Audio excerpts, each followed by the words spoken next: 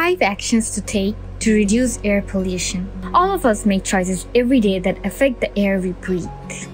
There are some common activities such as driving the car, mowing the lawn, burning wood in the fireplace, and so on.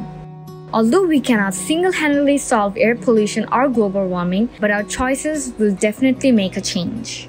Here are 5 actions we can take to reduce air pollution. Number 1, we have join a cleanup.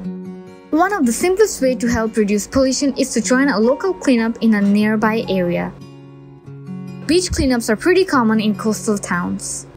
They are often held on a regular schedule and hosted by local parks and rec or environmental organizations. Number 2, participate in a tree planting. Many cities and organizations host things called work parties or tree plantings. This is when a group of people gets together to maintain or restore a park or piece of land.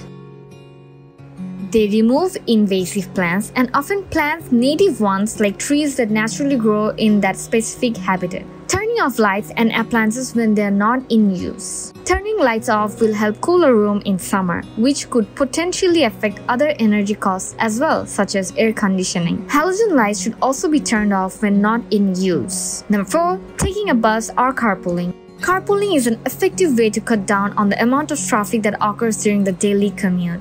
It allows workers who live near each other and work at the same office or within the same area of the city to pool their resources so that commuting expenses can be saved, and it is also will help to reduce air pollution. Number 5, research recyclables. Recycling is not just for glass and plastic anymore.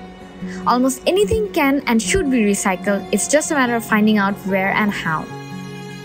This varies depending on your location, but some places even allow you to mail recyclables to them. Thank you very much. Do not forget to share and subscribe.